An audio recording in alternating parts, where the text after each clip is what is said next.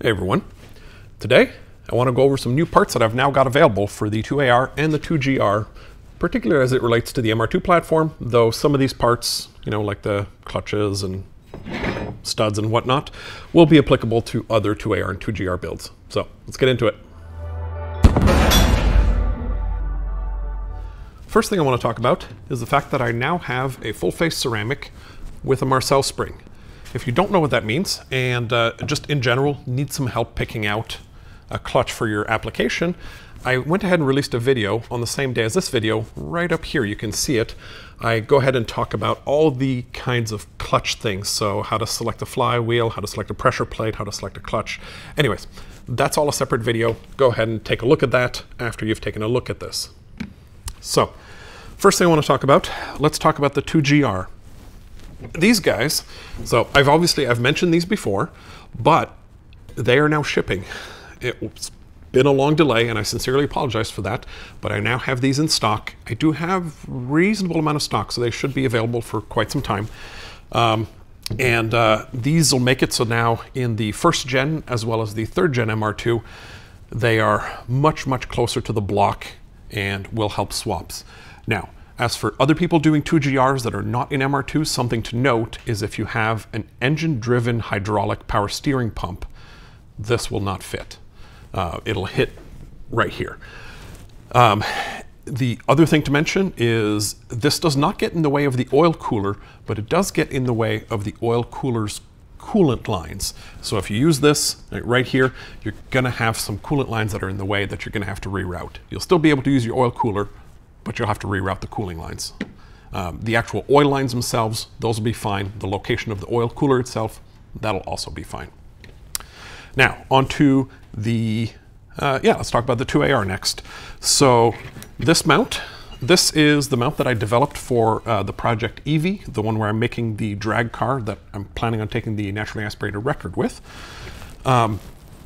This is now available. So this basically allows you to mount a 2AR right into a second gen Toyota MR2 using a rubber mount, because I absolutely hate polyurethane. Rubber does a much better job at isolating that high frequency vibrations that are annoying in a car.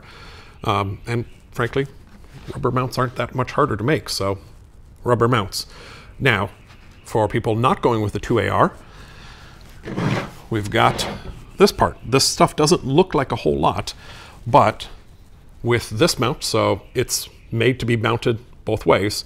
If you mount it the other way, and on this bracket, you can now mount the E-Series transmission, so it replaces all of this assembly with all that steel in it. This actually saved just a hair over 4 pounds. It looks a lot better. The only thing that it doesn't have is if you have the stuff that bolts up here. Honestly, it's been so long since I've had something up here. I think it's the factory airbox that bolts up here. But if you have something bolted up to here, obviously that's going to need something resolved. But 4 pound weight savings, which is, that's really nice. And the stiffness of this rubber, this is real synthetic rubber. I guess that's how you should say it. This is much more similar in stiffness to the TRD mounts that were available back in the day for the MR2 platform. So I eventually do want to make front and rear mounts available also, but those currently are still available, so one thing at a time, right? Now, this guy here, this guy gets really interesting. So in the Evie project, again, the 2.5 liter, I'm going to be using the narrow E-Series transmission. So that's the one that, it's actually in a whole lot of cars, but where you're generally going to find them is the first gen Scion TC and the Camrys before 2009. And some of them have the wide one, some of them have the narrow one. It actually depends, but the Camry going pretty far back have them. That transmission has a different rear mount. So you need this guy. This adapts it so that it bolts right to where the transmission used to bolt. And conveniently, that transmission uses the same mount as the S54 in the front. So now, if you have a narrow E-Series between these two mount and the mount, whether it's from the E153 or the S54 that you already have on your MR2, you can now mount a narrow E-Series transmission. Other than the mounts, the other part you're going to need in order to use the narrow E-Series transmission in an MR2 is a shaft in order to convert it to forward shift, because the MR2 needs the shift linkage on the front of the transmission, whereas just about every other E-Series, except some of the European diesel ones for some reason, don't know why, but they shift in the rear. So the other thing is you can't even just snag the shaft out of an E153, because when they modernize the synchros, they also modernize some of this stuff around here. And as a result, the E153 shaft does not fit. But thankfully, Alex Wilhelm came to the rescue there, and there's going to be a link also in the description for a shaft that he sells that you can use to convert your narrow E-Series to be forward shift. That transmission has a lot of advantages to it. So the first thing to note is that it is almost 30 pounds lighter. And it has axles that are available that are a lot cheaper. You'll spend about $300 getting axles under there. Now, the axles are a little bit different if you're putting a 2GR or a 2AR. I don't know what axle combination to use if you're using it with a 3S, or even if a 3S GTE will even bolt up to this transmission. Sorry, that's just something I don't know. But for the 2AR and the 2GR, definitely a good option. It's got much lighter internals, again, that 30-pound-ish weight savings, but that also means that it's got a lot less rotational inertia, and it's got synchros that, instead of being designed in the 1980s, they have been updated, and especially the Scion TC one, which is the absolutely latest one, it's got nicer synchros, and it's still an E-Series, but it shifts just so much nicer, and the lighter internals means that you'll never get locked out. You know, like the that E153, sometimes at 7,000 or 8,000 RPM, you try to do your 1-2 shift, and it just won't let you, because the synchros just can't bring everything up to speed, so it just locks you out of the gear. This narrow E-Series doesn't seem to have that problem, probably due to the lower rotational inertia as well as the more modern synchros. So that's super nice, and that's why I'm using it in that car. It isn't as strong, but two things to remember there is not everybody needs over 700 wheel horsepower in their MR2. And second, if you look at what the Scion TC folks have done, it looks like it breaks around 450 wheel horsepower, which is well above what most MR2s run. And the part that breaks is a differential. You'll have to excuse it, it's in two pieces right now, but Quaife makes this differential. It's a nice helical limited slip. They put some magic in here. Honestly, how helical limited slips work is purely just magic. But they have this differential, which fixes that issue. In the EV build, we're actually going to be going one step further. We're going to be saving some weight, and we're going to be using a spool. Now, this spool is made for a wide E-Series transmission.